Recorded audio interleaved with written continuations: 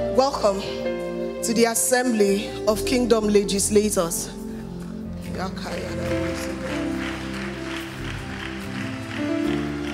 don't know if these things sound as beautiful words to you, but I don't come up with them. Sometimes it comes to me and I'm scared. As somebody preached on this before, that I literally go online to check if another pastor has said something like that before, in case my mind is going wild. I don't come up with them. God calls you his kingdom legislator. You are a member of God's legislative assembly. We are being all called out and gathered together to govern the affairs of our diverse spheres. So turn to the person seated closest to you and tell that person, welcome to the assembly of Kingdom Legislators. Say it like you understand it. Tell the person, you have governmental authority. Say, I am a kingdom legislator. I have governmental authority. Oh yes, you have authority, governmental authority. Last week we talked about administrative authority as a kingdom executor. You have governmental authority to decide what happens in and around you. We are still on our series on kingdom and ambassadors. One of the things the Holy Spirit opened my eyes to see is that one of the duties of a kingdom ambassador is to function as a spiritual legislator. So today, God has come to call each and every one of us to the place of responsibility. Matthew chapter number 16, verse 19. Give me in the Passion Translation. Please, let's read it together. I will give you the keys. Let's read it together, please. I will give you the keys of heaven's kingdom realm to forbid on earth that which is forbidden in heaven, and to release on earth that which is released in heaven. Had to pick this verse so I don't have to go into exegesis, because I realize most of us have been quoting the scripture and using it wrong. I don't want to go there. This scripture, this very translation helps us to skip that. Say, I will give you the keys of heaven's kingdom realm to forbid on earth that which is forbidden in heaven, and to release on earth that which is released in heaven. This scripture immediately tells me that there are things that are forbidden in heaven that are walking the earth freely. There are situations and circumstances not permitted in heaven that are still happening on the earth. That's what immediately jumps out at me when I read that verse. It also tells me there are gifts, there are blessings released in heaven. They have your name, they have my name on it, which are not yet released on earth, so they are not yet manifest. And we know it is supposed to be on earth as it is in heaven. At least our part of the earth is supposed to be a reflection of heaven and earth. So what did Jesus mean when he says, I will give you the keys of the kingdom of heaven? Keys are symbols of authority and rulership. So here Jesus is giving the keys of governmental authority in his kingdom to the church. The church of Jesus Christ is God's legislative assembly. We in Christ Jesus, we are his legislators. All believers, when I say we, all believers, not your pastors alone, not titled ministers, all of us in Christ Jesus are called to legislate on behalf of God, to talk, to enact, to make sure that the legislation passed in heaven is as it is in heaven here on earth. So according to the text we read, we can understand that if our assignment is legislation and we are legislators, then there are basically two things we are supposed to do. Forbid on earth what heaven forbids, and release on earth what heaven has released. So when Father stands here and shouts, now we they run things, he's telling you this scripture, that we are the ones in charge. Is nothing but the truth. You and I has been gathered and summoned, called out from the diverse places on earth, called out from darkness, called out from sin, called out from death, to govern the affairs of our homes, of our cities, of our environment, of our societies. We are the ones in charge. We are the elect of God. We, not ordained ministers, all of us in Christ Jesus, we, all believers, are God's legislative officials. And when we gather like this assembly right now, we are his legislative assembly. What we say and do together, corporately, individually, has far-reaching consequences. We need to walk in this understanding and know that we have been chosen, we have been redeemed, we have been saved by God to bring about his good purposes on earth. Government is on our shoulders. We are called to wage war in the heavenly places on behalf of our families, on behalf of our cities, on behalf of people groups, on behalf of nations, on behalf of even entire continents. I don't just want you to just listen. I want you to sit in understanding, because while I was preparing this, the Holy Spirit impressed it upon my heart that he's going to be releasing burdens upon this house.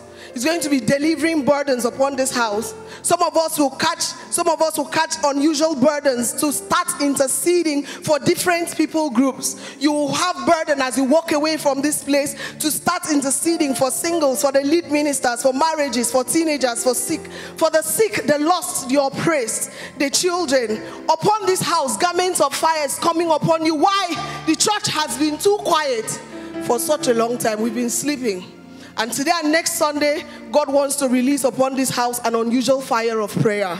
Because it's time we start to legislate in the heavenly places. It's time we start to take the legislation of heaven and tell hell, you go no further.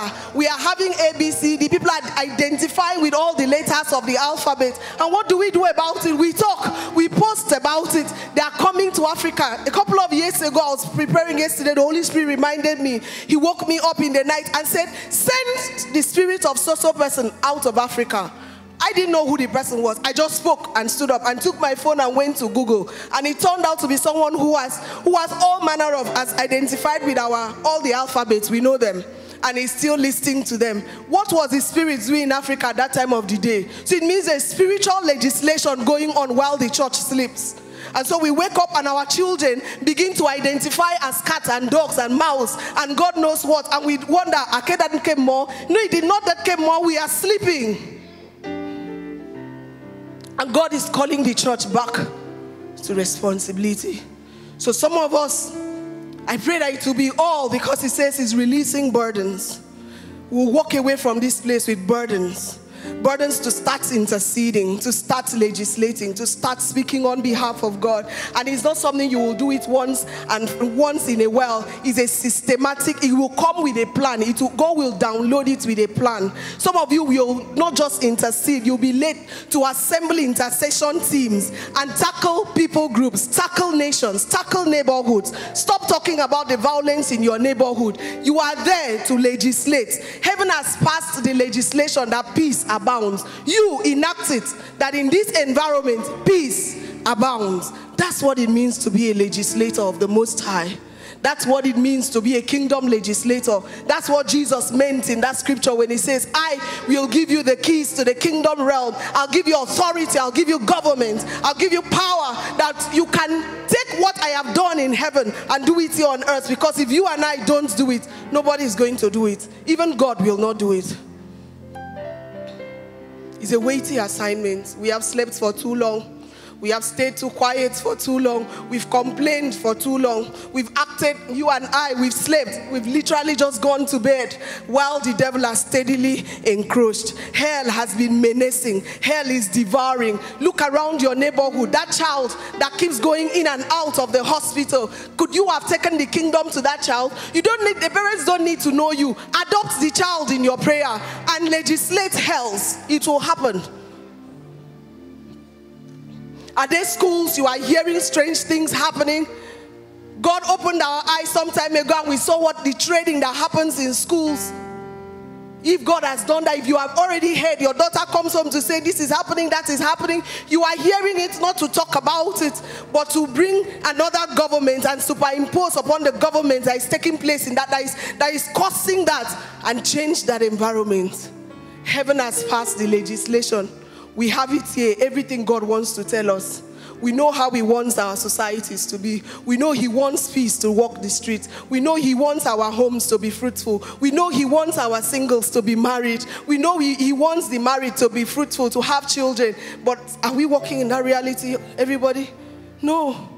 to step out of yourself. Stop praying about your bread and butter and wine and whatever, and start taking up the burden of the kingdom and watch your bread and water and wine being provided without you having to ask for it. You are kingdom legislator. God depends on you to get things done on this realm. God depends on you to turn things around in this realm. So go back and change the story of a family you've been hearing, that people die before they get to 39. You don't need to know them. You watch things on the internet or on CNN, pause the TV and send a legislation to Asia, to Europe, to send it there. You are your own limitation. You are the only one seeing yourself as small. Father illustrated something here. I pray that picture never leaves you. And if you were not in church, take the video. That is where you are seated, right with Christ. And you know the funny thing? There are no two seats. The Bible does not say there is one seat and another. So meaning you are seated in the very seat that Christ is sitting and we are sleeping. Can you imagine the power we are carrying and dilly-dallying around? God is calling us back to the place of responsibility. God is calling us back to the place of intentionally using our words to change the atmosphere, to bring back our children from hell, to bring back our singles from prostitution, to take back families, to take back our institutions, to take back our hospitals, to take back our schools. And God is not going to do it. He is depending on you because He has given you the keys to forbid on earth that which heaven has forbidden. So are we angry about untimely death? Are we angry about cancer? It's forbidden in heaven. We are the ones permitting it here. Are we angry about the things that are happening in government? Our cult is taking over government. It's forbidden in heaven. We are the ones permitting it here. You and I are the ones to rise and take responsibility in the spirit realm. We are not called to go and fight with hands. We are called to speak because we are beings of dominion. And dominion is on our tongue. All we need to have is that passion to just stand up and know that forget whatever you think you are. You are in God. You are bigger than everything. Once you come into that understanding, you will not be afraid of those cockroaches. Could we please rise and affirm the word of God? And I pray as you speak that the garment of fire that has been released upon this auditorium today will rest mightily upon you as you repeat these words, because you are repeating, you're telling yourself who you are, that God will clothe you with unusual grace to pray, with the spirit of prayer and supplication. He said, I'm pouring upon this house the spirit of grace and supplication, the spirit of prayer. I'm taking you to new uncharted territories in the spirit. I pray that garment will come on you and will come on me. And this house, God will use this house to revive His body. Say this with me. I am a kingdom legislator. Say it like you understand it. I am a kingdom legislator. I am God's solution to the vices and strategies of the devil. I want to hear your voice. I forbid on earth all that heaven forbids. And I release on earth all that is released in heaven. My portion of the earth is a reflection of heaven. I refuse to let the devil decide for the people, families, cities, and nations around me. I am God's sentinel to the nations. I am equipped with the spirit of intercession. I'm chosen to walk in governmental authority and dominion. I am charged with protecting my sphere from the ravaging forces of darkness. God depends on me to get things done here. I am a spiritual legislator. I have governmental authority to legislate on behalf of God. I am responsible for bringing heaven to earth. I abandon every display of selfishness and I embrace my high calling to intercession. I see and perceive through the eyes of God. I am a kingdom legislator. I am responsible for delivering God's agenda on the earth. I channel of blessing to others. I am marked and set apart by God. I am called to a disciplined and holy life. God pays attention to me. I embrace my responsibility to govern the affairs of my territory.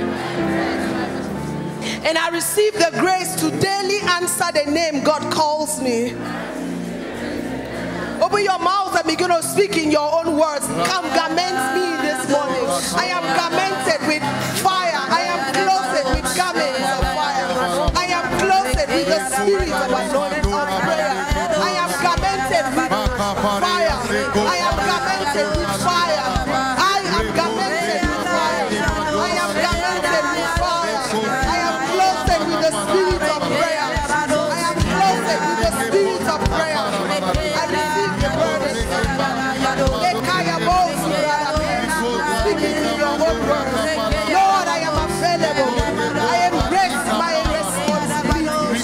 I answer the name that you call me. I am garmented with fire. I am garmented with fire. I am anointed with power. I am anointed with fire.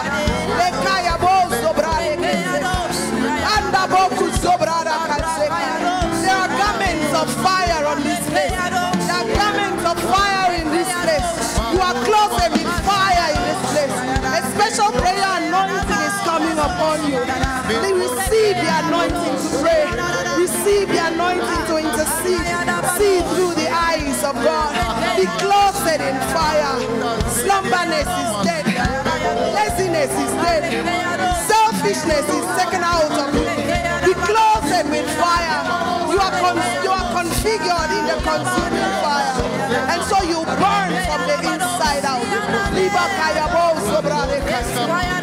garmented with fire.